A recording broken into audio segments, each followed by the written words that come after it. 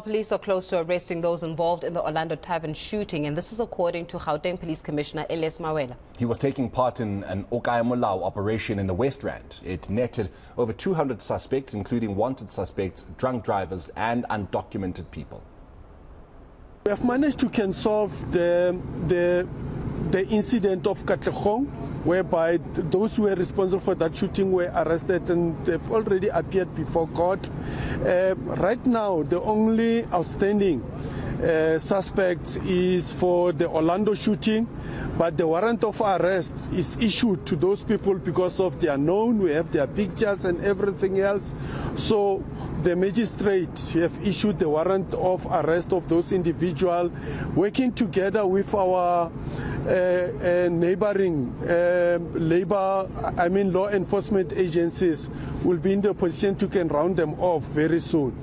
So our detectives, they are hard at work, and we believe that the people whom we are looking for definitely are related to the incident that happened in Orlando.